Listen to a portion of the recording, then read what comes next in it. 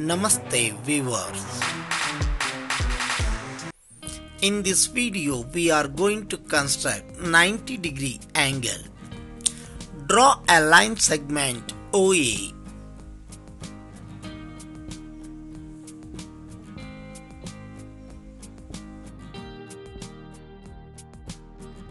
Draw a semicircle with some radius from the point O.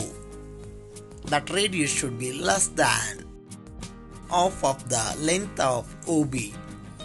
With the same radius, draw this arc. Now mark the point where these two arcs intersect. Now again cut the first arc with same radius from this point. Mark the point. Now with the same radius, draw two arcs above as shown in this video. Mark the point where two arcs intersect. Join AO.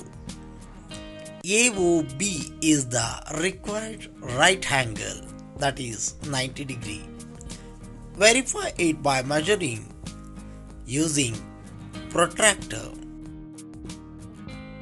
Thanks for watching. Like and comment. Don't forget to subscribe.